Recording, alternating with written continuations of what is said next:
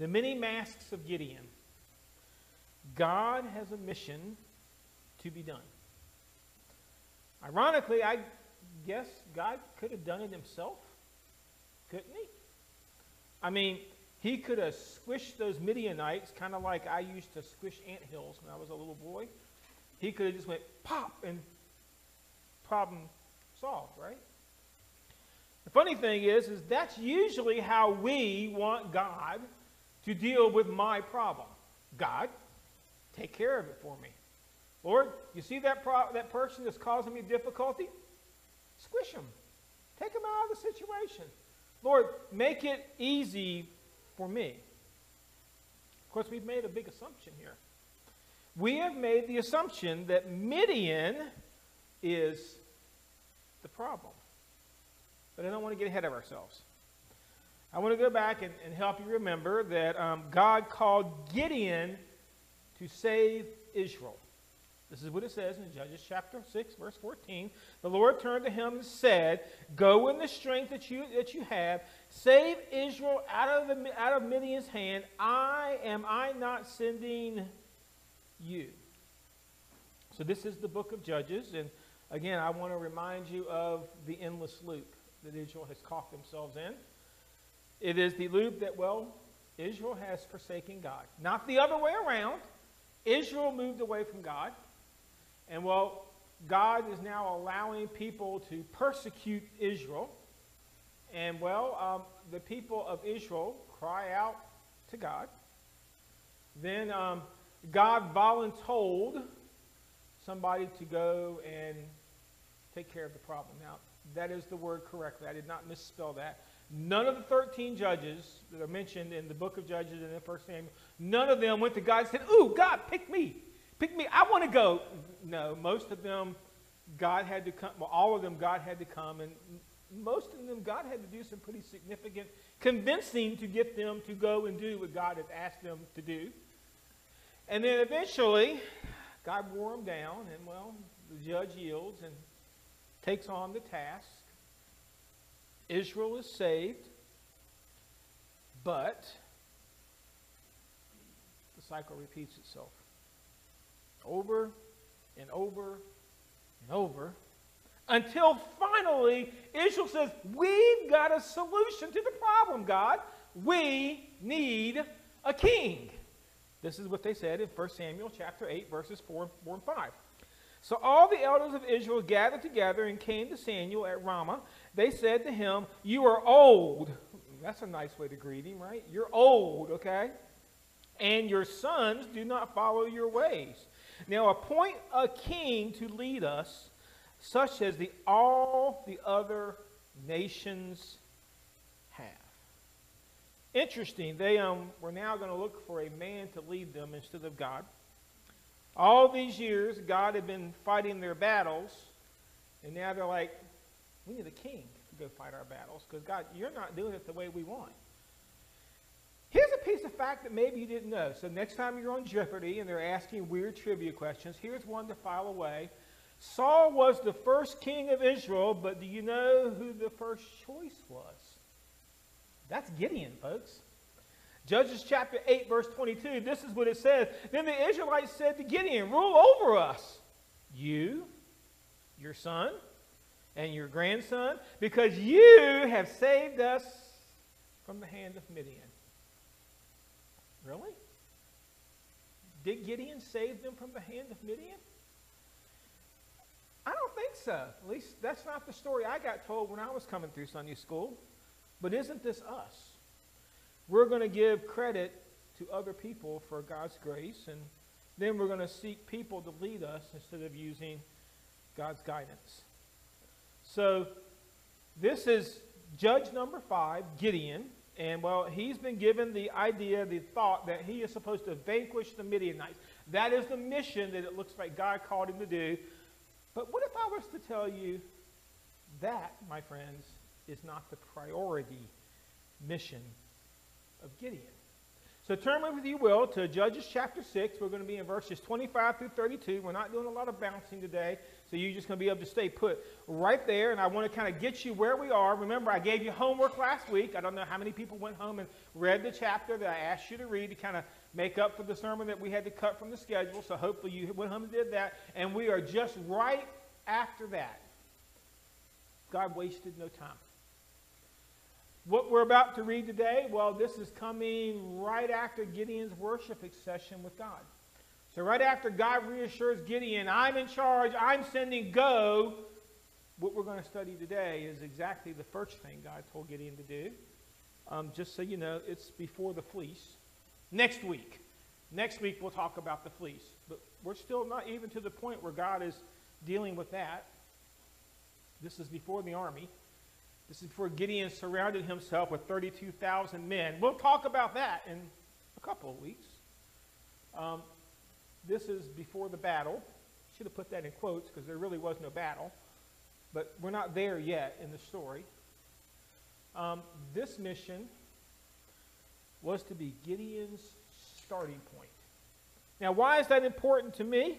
Well, because if you remember the analogy that we're making, we have been called on a mission. We talked about that last week. Our mission is to go into all the nations, baptizing them, teaching them how to follow Christ, teaching them the things that the Bible says. That's what the mission is. That's our mission. But before we can take that mission, I think like Gideon, there's an assignment that we need to take on. So this is what it says. God's first assignment was to Gideon in Judges chapter 25 and 26.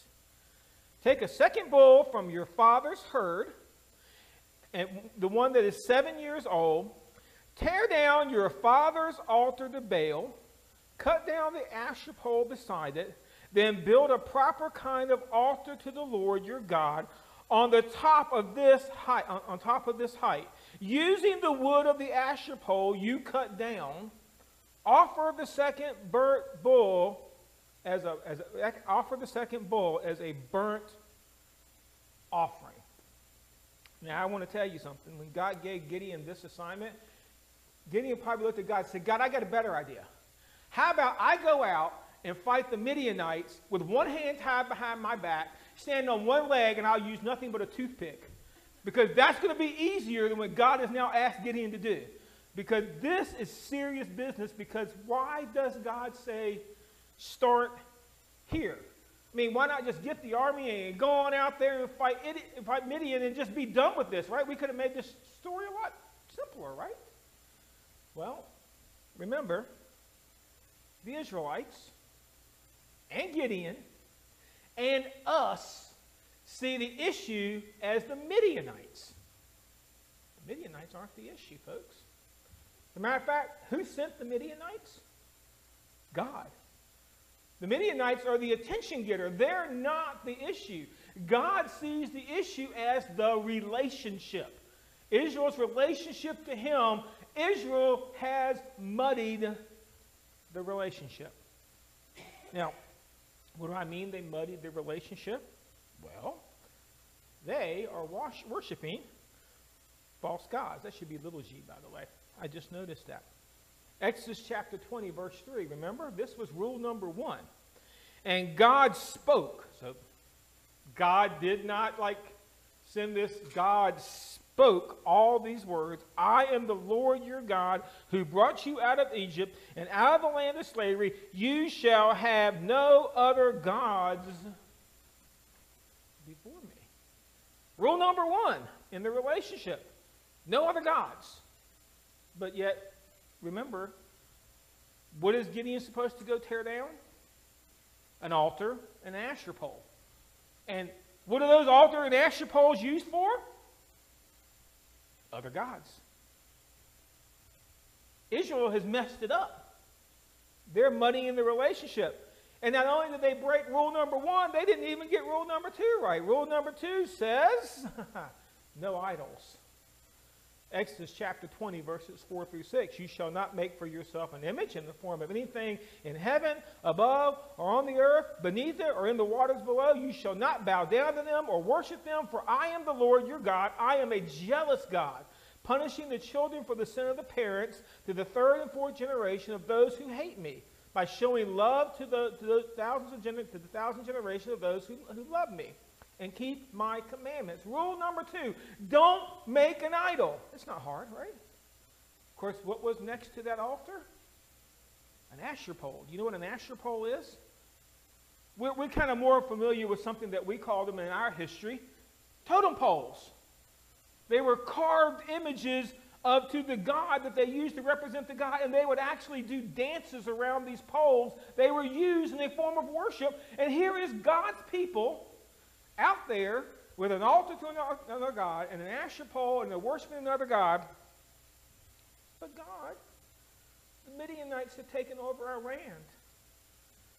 God, they're such cruel people. Lord, why aren't you fixing this problem for us? Squash them like the ants, right? They're not the problem, folks. You see, we want God to fix our problem. God wants us to mend the relationship. Wow. Now, how do I do that? Well, good news is that he gave the recipe to Gideon. How to get right with God. And the first thing he says, prepare to sacrifice. Gideon, before you go and get a second bull. Now remember, if you read your homework last week, you know he's already sacrificed one bull. By the way, whose bulls were they? Dad's.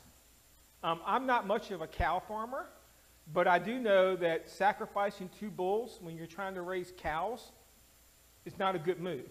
Okay, because you probably don't have, remember, food and livestock were already a scarce thing. Midian had been, so take the second bull from your dad and get ready to go sacrifice. I don't know, this is a smart move for Gideon. I mean, you think Dad's going to miss the second bull? You think Dad's going to wonder, where's the bull? But you can't underestimate this moment, because God said, if you're going to get right with me, you're going to have to take some responsibility for what you've done. If you're going to get right in the relationship, you're going to have to sacrifice something to mend the relationship. And a lot of times we forget that. We think the idea of repentance is saying, I'm sorry and apologizing. God does not want your apology. God wants your repentance. See, an apology just admits that, well, something went wrong. Somebody got their feelings hurt. Maybe I had some responsibility. Repentance is, God, this is all on me. God, you stayed right where you were, and I went the opposite direction, and so you have to work this into the idea of, if you're going to get right with God, it's going to cost something. Yes, salvation is the free gift of God, but you know what? To have that gift in your life, it costs something. It does. I'm sorry to tell you this. And when God says, Gideon, we got to get this right, it costs something. And then he says it. Go and tear down Daddy's altar and Daddy's pole. You know what? I know what my dad would have been like if I'd have went out in the middle of the night and tore down something that he had spent a lot of time putting together, and then took one of his prized possessions and sacrificed it. I'm like, God, really? Toothpick. Look, I can go do this. That would be easier. You want me to go do what? You understand what God's saying though, right? All of those things that you've built up that you think is all good, and all those things that you have in your life, and all of those little idols that you put in your place, and all of those things that you're worshiping instead of me, tear them down. Don't leave a stitch of them. Tear them down. Take down the altar, chop down the pole. By the way, we'll talk about what we're going to do with the pole later, but it can't stay the way it is if we're going to get right with God. Now again, I think we miss this sometimes, because we want to get right with God, but we want to bring all the baggage with us. Well, God, I really like what I'm doing. Talk about that in a minute. Now, after he tears it down, I want you to understand, never let it be said that God doesn't have an interesting sense of humor. Because after he says tear it down, he looks at Gideon and said, now, after you tear all that down, I want you to build anew. Where was Gideon supposed to get the materials to build the new altar to God? God wants you to recycle the ones that were there for Baal, and now I want you to build an altar to me. Well, okay. God, where am I supposed to get the wood to do that burnt sacrifice? You know that pole you chopped down? Put it on the altar and strike a match to it and light it on fire. There's your wood. God, where would you like me to build this altar? You know that real estate that they used to use for those pagan rituals? I want you to build it right there in Daddy's backyard. Really, God? Yeah. You get the picture, right? God's making a statement here. You can't go and save the world until you get your own house right. You can't ever take on God's mission until you are ready to start right here in your own backyard. What are the things that I'm unwilling to sacrifice? What are the things that need to be torn down? What are the things that I need to rebuild? And when it's all done, now he says, sacrifice. Do you not find that ironic? Where does getting right with God start with? Preparing the sacrifice. Where does getting right with God end with? Sacrifice. You think that maybe God's making a point here? Maybe should be screaming out across generations? That maybe the problem is that the reason we can't accept God's mission is because our own house isn't in order. Maybe we're guilty of worshiping some false gods. Maybe we're guilty of having a few idols. Now, again, if I was Gideon, I think I'd be looking for another deal with God, but I have to give Gideon his propers. So Gideon took 10 of his servants and did as the Lord told him. But because he was afraid of his family and the townspeople, he did it at night rather than in the daytime. And here comes that first mask. A lot of times when you read this verse and we read that Gideon was afraid, and so we want to put a mask of coward on Gideon. I want to let you know something. When I was a teenager, I did a lot of things I shouldn't do, and you know when I always did them? At night. Why? Because I didn't want to get caught. Because the hope was maybe I'd live long enough to do something else. So Gideon is a very shrewd individual. He realizes if I go in the middle of the day and I bring my sledgehammer and I bring my people with me and I'm going to tear down this altar and I'm going to make this big show and spectacle of it, I'm probably not even going to make it to the altar and they're going to lynch me. So he does the shrewd thing. Remember what Jesus told us? We're supposed to be as gentle as lambs, as shrewd as serpents. He does the shrewd thing, and he gets 10 of his buddies together, and he says, we're going to have some fun tonight, guys. Yeah, I'm sure they're looking at that. It ain't going to be fun, Gideon, but okay, we're with you. And they go out, and they do exactly what God said to do. And I'm going to tell you something. I would think that when Israel got up the next morning, they'd be like, thank you, Gideon. Thank you. Preach on. I'm so glad you did it. You know how they responded? This is how they responded. In the morning, when the people of the town got up, there was Baal's altar demolished, with the Asherah pole beside it cut down, with the second bull sacrificed on the newly built altar. They asked each other, who did this? Now, again, I want you to get the picture. There was this nice, pretty, pristine altar that I'm sure everybody oohed and awed over, and over this nice carved pole now was a burnt, bloody cow laying on a rock. And the people are like, who did this? Who's responsible for such a thing? And then they went a step further. When they carefully investigated, they were told, Gideon, son of Joash, did it. See, I got to give Gideon some lessons, because really you got to do this in such a way you don't get caught. Seriously. But they did the investigation and they figured out it's Gideon. And here's what happened.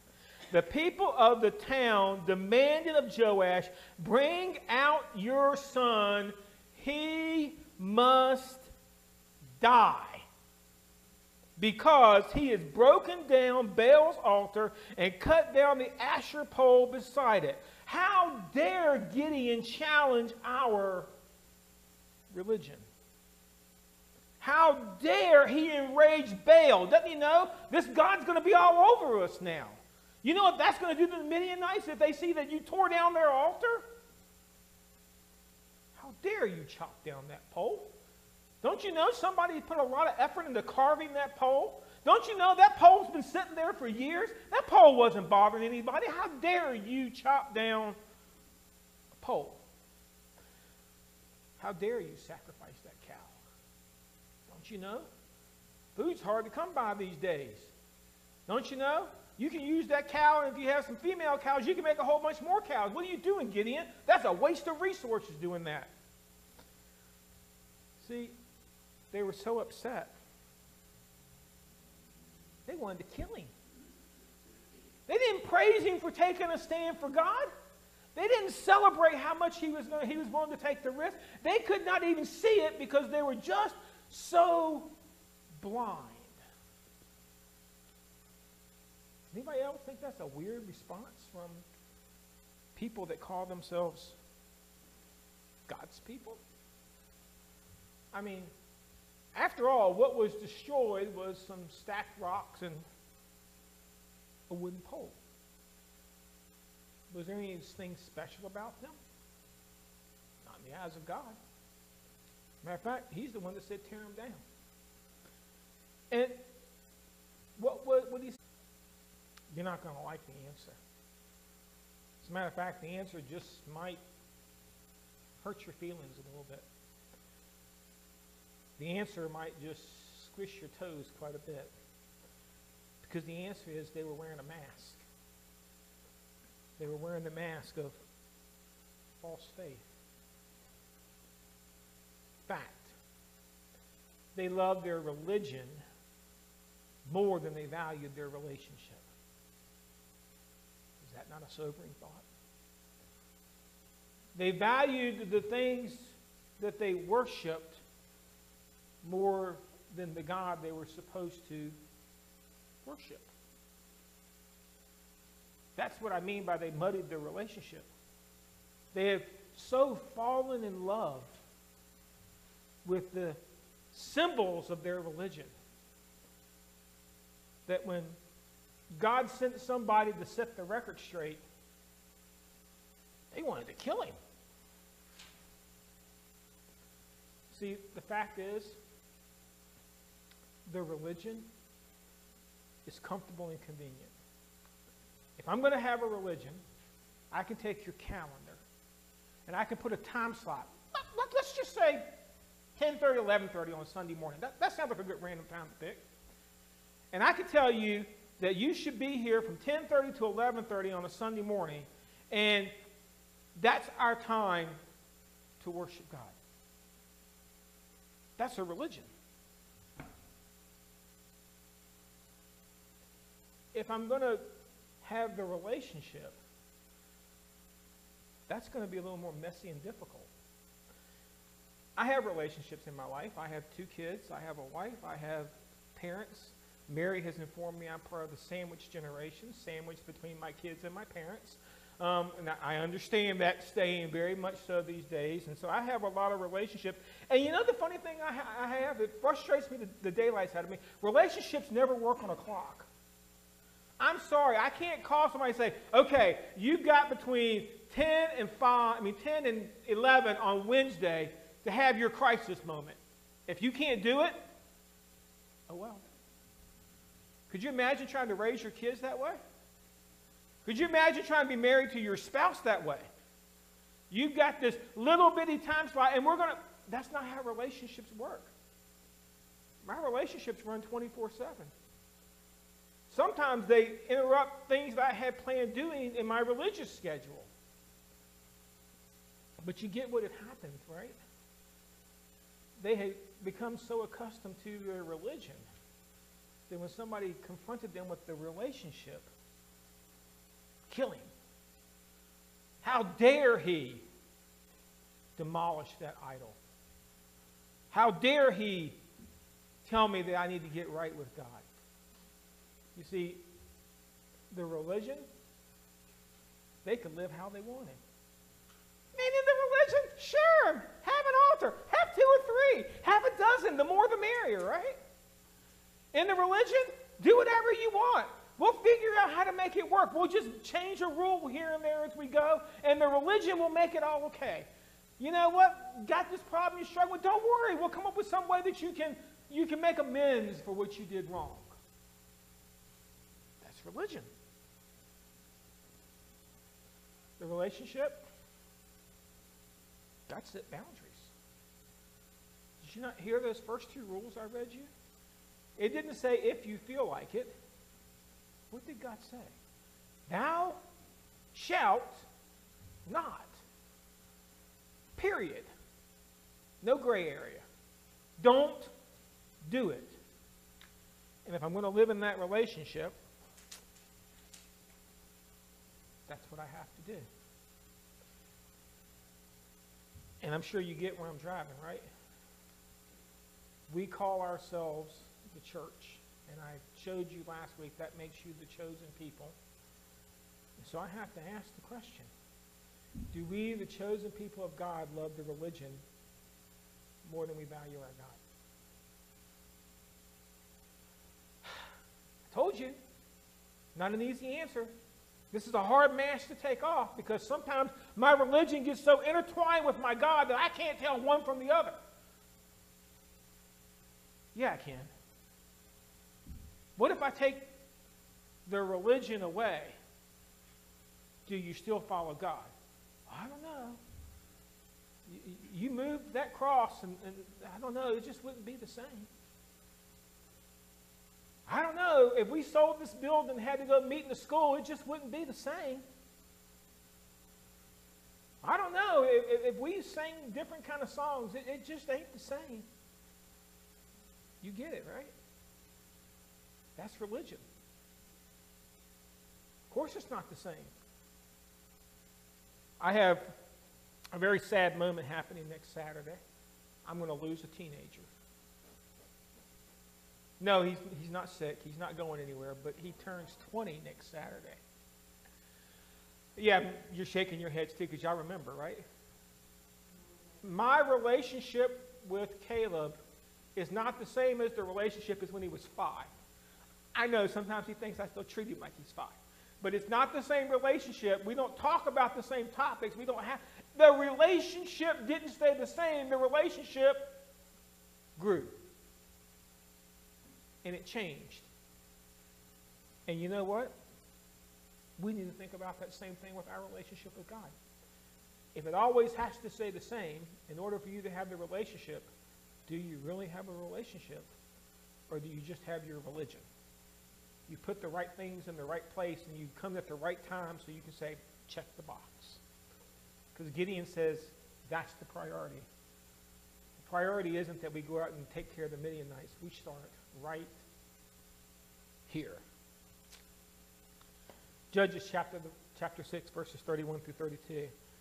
But Joash responded, finally, here's Dad stepping up. I got a sneaking suspicion that when Joash stepped up, Gideon's thinking, I am a dead man. Okay? Forget the crowd. Dad's going to kill me. Dad's altar. Remember, Dad. Dad's pole. The second cow from Dad's lot. I'm sure he's thinking, my life is over. But Joash replied to the hostile crowd around him, are you going to plead Baal's cause? Are you trying to save him? Whoever fights for him shall be put to death by morning. Wow. That's some serious words from this guy. And then he goes on to challenge him even more. If Baal is really a god, he can defend himself when somebody breaks down his altar. So because Gideon broke down Baal's altar, they gave him the name Jerubbaal that day, saying, let Baal contend with him. It took his youngest son stepping up and doing what God said, but Dad finally got the message. And you know what? That's hard. I mean, Dad stood up and he challenged the crowd. Now, you get what's going to probably, you've seen people that are really upset these days, right? If you haven't, turn on the television and watch for 5 minutes. You will find somebody that's, you don't even have to channel surf. Just pick a channel. It'll come to you eventually. When Dad stood up, you realize what's the very likelihood is going to happen next, right? They're going to lynch Dad right next to Gideon. And Dad's like, I don't care. I get what my son did. And it's my responsibility because I'm the dad. I should have been the one out here tearing down the altar. I'm the one that should have been chopping down the pole. I'm the one. It's me. And you're not going to take my son without me. I commend Dad for that. But he doesn't stop there. Then he just drags them right down into the mud and says, tell you what, if Baal is really a god, he'll come and deal with it. We've seen Jehovah deal with things in the past, right? So you just leave him alone and we'll just see whether or not Baal is really a god or not. And his dad is sitting there and he's looking at what used to be his altar. Now it's a different kind of altar. And as he's looking at that Asher pole that now is on the altar, and he's looking at that second cow and probably thinking, that's going to cost me. Dad came to the realization, folks, it starts here. We say we want to reach the world. I know we say it. I read it in our purpose statement. We want to meet people where they are. I've heard other people quote Matthew chapter 28 around here, not just me. I'm not the only one that does it. We're always talking about the need to reach people. But you do understand, if we are serious about that mission, it begins with taking off the mask of our fake faith and right in our own house. Looking around our backyard, asking ourselves, what do I need to take out of this religion in order to make room for the relationship? And I want to tell you something, when you start doing that, there's probably going to be some people that are going to be very upset. Oh, well, God's way or their way. Sometimes you have to pick. But you do get, could you imagine trying to go out to the world and witness and share Christ with them if you were wearing a mask like you see on the screen right now? They would be looking for the machete and the little deep, deep, deep, deep that comes with Friday the 13th, because that's a scary mask, folks. That's creepy. No, they don't want to see our religious mask. What do they want to see? They want to see the face of the relationship that's living with God on an everyday basis. And make no mistake about it. If we, the church, are going to survive, and if we, the church, are going to reach the world, then we got to do it. We've got to prepare ourselves that it's going to cost us something to do this. It's going to cost some sacrifice. It means that we may have to tear down some things that we had built up in the past. It may mean that I have to build something new in its place that is a better tool for reaching people. And then it's going to end with the idea of actually taking what we prepared to sacrifice and actually putting it on the altar and lighting it on fire. And when the world sees the church doing that, they're going to say, this is serious. The sleeping giant has awoke. And they're coming for the world. But we're not going to do that until we right the house.